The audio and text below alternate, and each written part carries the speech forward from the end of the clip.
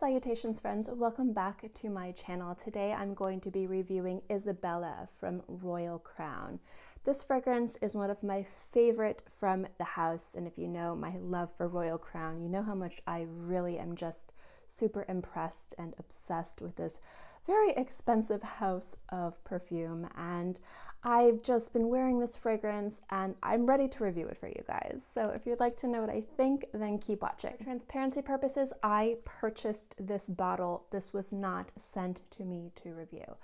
I've reviewed pretty much most of my Royal Crown fragrances. I've ranked my Royal Crown fragrances. I'll link all those videos below.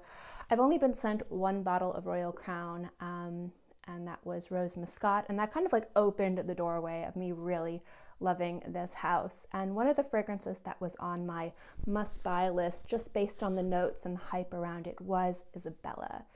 Now, Isabella is a beautiful floral treat. It really centers on tuberose, other white flowers, rose.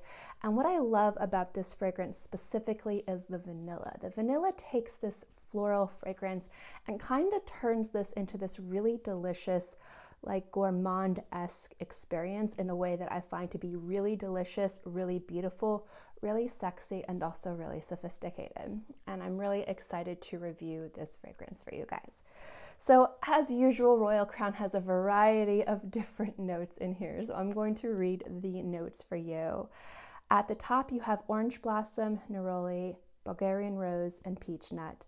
At the heart, you have absolute tuberosa, Perla, iris, Fiorentina, and Ylang. And at the base, you have Santal, Mysore, Madagascar vanilla, cinnamon, and amber.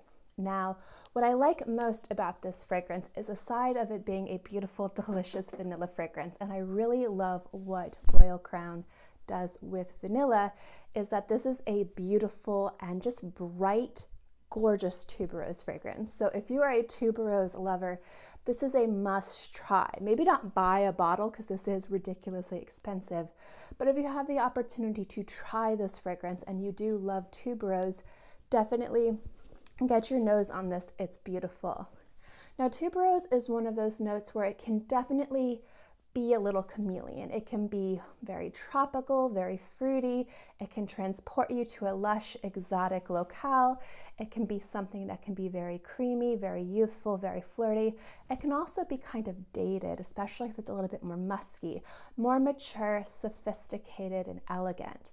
What I like about Isabella is it has this kind of creaminess because of the vanilla and a little bit of a playfulness when it's paired with the neroli and the orange blossom, and it has this kind of beautiful, kind of lively, sparkling, uplifting sunniness, but it still has this maturity to it that's really anchored in the woods and the rose. It's really gorgeous.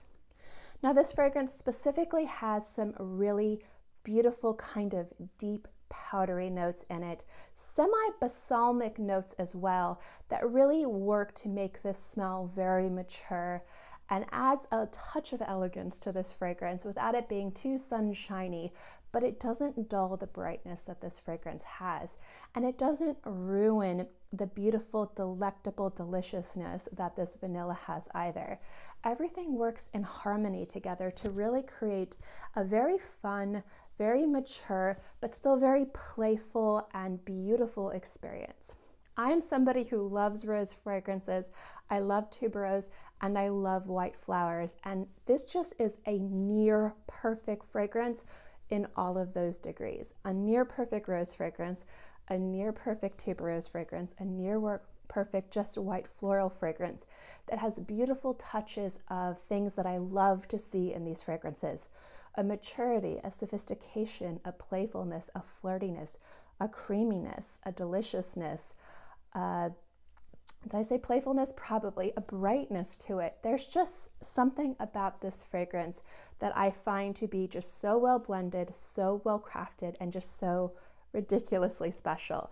It is a very expensive bottle of perfume. Again, exceptionally expensive. I believe it's over $500 full retail price for a bottle of this, but it's one of the fragrances from Royal Crown where I can definitely see the price point in every aspect of it. Now, I have no problem seeing the price point in a lot of different things.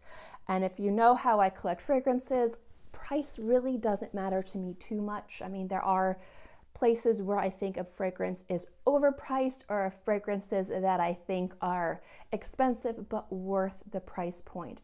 And even within luxury expensive houses, I can see the worth in these fragrances in regards to presentation and the quality of the ingredients and how everything is crafted and put together. And there are some fragrances in Royal Crown that I really admire and love, and I see and smell the craftsmanship in the presentation, and I smell the quality of the fragrance. But sometimes some of the compositions don't smell like maybe they should command that much money, but I do want to collect them all, kind of like Pokemon, so I'm not opposed to investing money into the house. I don't think that it is overpriced, but they are expensive. This is one of the fragrances from the house where I can definitely understand and smell, just from presentation, quality, and just the way the fragrance smells. It smells luxurious, it smells special, it smells beautiful, and there's just something about it that is just near masterpiece level, especially if you love the elements of something mature but still playful, beautiful, delicious, bright, just gorgeous. If you're a rose lover, if you're a white floral lover, if you're a tuberose lover, like I said, you gotta try it at least once. Just try and see if you can track down a sample, decant of it. It's worth experiencing at least once. It is one of the most special fragrances from the line, and one that I really, really enjoy. So that is my review of Isabella from Royal Crown. Now, as always, when we're talking about expensive fragrances, before I wrap up this review, I'll let you know a little bit about performance and how this fragrance develops on the skin. What I like about Isabella specifically is that this fragrance is very linear. It opens up very sunny, very strong on the tuberose. You get a lot more of the vanilla in the opening, and as it kind of wears on your skin, you get a little less vanilla, a little bit more of the woods, a little tiny bit more of the cinnamon, and a lot more of the rose, and becomes a little bit more spicy and a little bit more balsamic, but you still get that warm, delicious vanilla that makes it really delicious, kind of gourmand-esque, with those beautiful florals and woods. It's just really special. And if you like the opening, you'll like the end of the fragrance too. It pretty much doesn't change too much in regards to smelling completely different from beginning to end.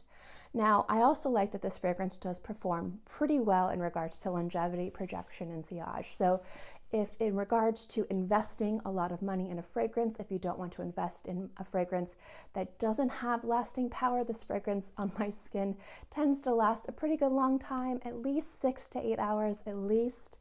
It can last longer, but I've only been wearing it the past few months, and it's been on the colder side, so I couldn't tell you how it would last more in the spring and summertime. And projection seems to be pretty beastly, actually. It tends to fill a room and does have a sexy little trail to it. So if you're looking something to wear to a party or to make an impression, I think this is the type of fragrance that would work really well. Also, usually with white floral fragrances, especially ones that are a little bit spicier or have an underlying powdery kind of vibe to it, normally I say those fragrances might be a little challenging for a professional environment, but what I like about this fragrance is it really focuses on this bright, beautiful tuberose, and I don't find that to be too challenging or too intimidating. So the intimidating aspects of white florals are more toned down in this fragrance. So I don't think that this would be something that I think would be too challenging, and so I think that you could wear this in a professional setting like the office, or if you were going on a date or to the theater or something like that. In any case, guys, again, that is my review of Isabella. I hope you enjoyed this review. If you've had the opportunity to try this fragrance, I'd love to know what you think. Do you agree with me? Do you disagree with me? Let me know in the comment section below. As always, guys, thank you so much for watching this video. I hope you enjoyed it, and I'll see you next time. Bye!